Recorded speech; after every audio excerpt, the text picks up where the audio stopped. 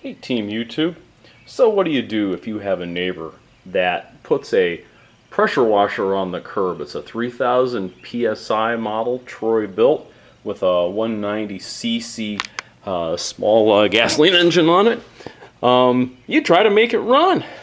I thought originally it was overfilled with oil, which it was literally the entire crankcase was filled with oil. Didn't have the heart to tell my neighbor. I thought that was the reason for the hard start and go to try it out. And that's not it. That's part of it, what it was. But the other part was, here's the existing pump. It was an unloader valve, and the unloader valve was very, very stuck. Heat, soaking in vinegar, all sorts of, persuaders, mechanical persuader devices, and it would not budge. So I'll just buy a new pressure washer pump online, on eBay or something like that.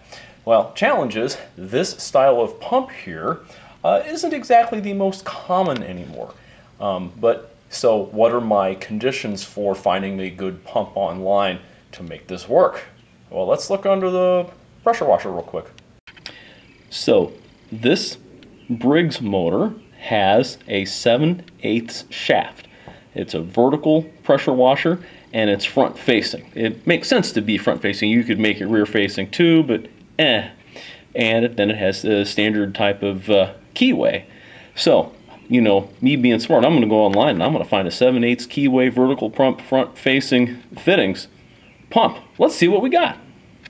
So Team YouTube, the vast bulk of vertical pressure washer pumps online that are inexpensive are of this style. They have the 3 ears that would use the engine bolts, and here is the bolt that bolts onto the frame of the pressure wire that goes up through the motor. Obviously there are 3. The bore, the 7/8 bore, right size keyway, everything is great except for one thing, and that is if you go here and you say, well, how much shaft goes into there, or how much shaft can go into there, you're looking at, what, a couple inches. Over here you're looking at, a lot less. So, good old me was a little bit flummoxed by this development. Fortunately, rather than returning it to the eBay seller, who was selling this as a new other because it was a return for actually, what, 55 bucks after tax, shipping, and everything, I didn't want to return it. So I thought, aha, I have a plan. What is that plan? The plan is we're going to use some, these are called coupling nuts, and you can get them in a pack at Home Depot. Unfortunately, I could not find them at my preferred store, Menards. All the rest of the hardware came from Menards. Of course, I bought all this, as usual, with my own money because I just can't stay away from projects. So I just can't stand the idea of people throwing stuff away. So let's look under the washer here real quick. So Team YouTube, this is all 3/8 coarse hardware. What I did is I cut some 3.5-inch long pieces of threaded rod.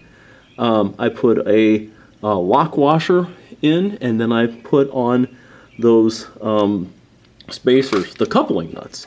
And then we're going to go ahead, and of course I tried it first to make sure this was enough length. I didn't want a stack of 25 washers to accomplish the same goal. I thought I'd rather have something a little more elegant, so I invested about 15 bucks or so in hardware. That includes a 2-foot piece of threaded rod and all of the fasteners you see here. So I'm going to go ahead and bolt it together off camera, and then we're going to give it a shot and see if this all works. Hey Team YouTube, okay, here we are. There's the pressure washer pump with the hose supply hooked up and the hose delivery to the pressure washer gun hooked up. Okay, here's the stack that I used. I put a lock washer up next to the steel pan. There's the motor, of course, and then one of those spacers, and the pump ear, and then a flat washer, and then a nylon locking nut there on the bottom.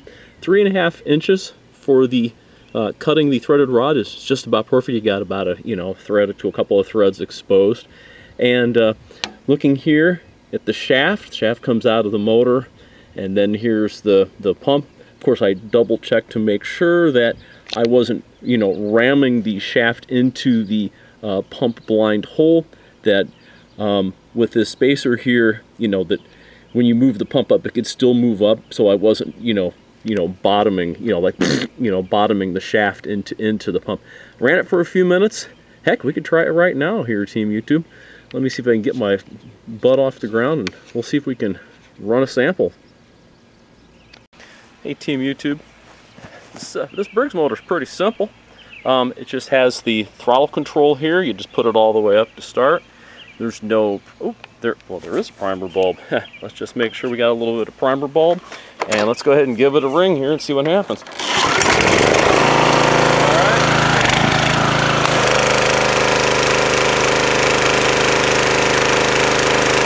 That's what I'm talking about. And the unloader valve works great too, unlike the previous one. All right, let's shut this bad boy off.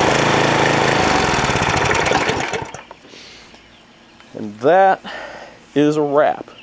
So hopefully that solution will be a good long-term solution, and that the run out of the shaft, motor shaft, won't otherwise damage or influence the pump seals.